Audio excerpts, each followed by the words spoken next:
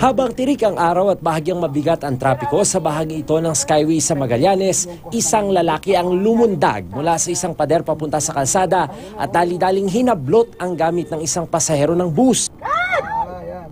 Di na nahabol ang salarin.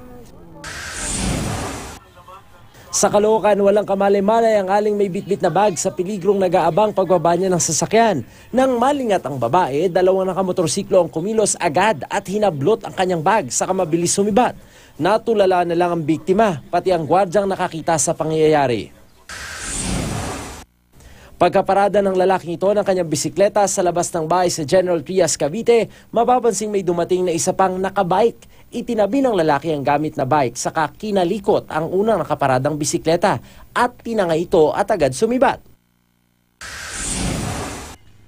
Sa General Trias din, naaresto ang umano'y miyembro ng budol-budol gang na si Mary Samantha Ecraela.